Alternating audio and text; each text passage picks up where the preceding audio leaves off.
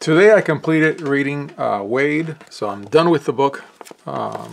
Read all 15 chapters, all appendices, worked through problems, and I've shown in my many updates up to some of chapter 13, but decided not to work on any more problems. Chapter 13 requires me to do some more vector calculus outside of it, and I want to do that later right. You know, do it once, do it right. Now I would have done the problem just to say that a few problems just to say that I've done them, and that's not good enough for me. Then for chapter 14, Fourier analysis is its own thing for which I would like to have its own book that I read, and then I go back to Wade and do a few problems from Wade. Likewise for chapter 15. Chapter 15 will require me to do some tensor analysis and also some differential geometry.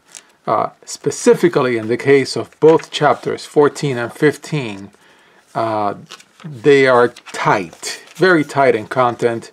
They're dealing with subjects that are their own books. Likewise 13, so actually all 3 chapters. So yeah, definitely revisit time later on. Come back to Wade for the early chapters. Also for other reasons, but yeah, so that was Wade. Mission completed. I read the whole book. That's really, it feels like a great achievement. And if I go through the notebooks, notebook 1 was I think it got as far as chapter 4, so this is the first 4 chapters. Notebook 2 got as far as chapter 7.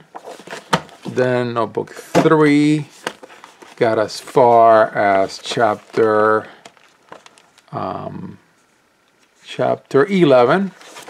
and then notebook 4, which has lots of notes that I have not yet shown, and I'll go through them, has all of the reading for chapter 14 and chapter 15.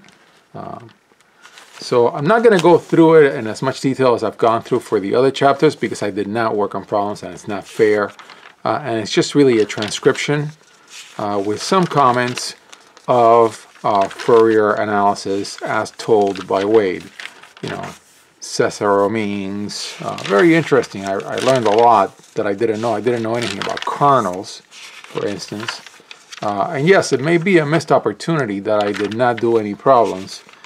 But I've done this before. I did it with Rosen. There were some chapters where I either did like a very small number of problems and just kept going because I knew that I was going to do something else. And that happens when you read a book cover to cover. Did some lookups on Tauberian theorems, even did a little thing with the chatbots. Again, some topics when you try to teach yourself something either get amplified or worked on when you take a course later on, or you come back to it later in another incarnation. So not going to go through these in detail, just quickly showing them. I took notes, and so it's kind of silly for me to just show you notes, even though I have. Maybe I should show them. Then the manifolds chapter, very interesting. I learned a lot, but it really felt like I was missing a lot.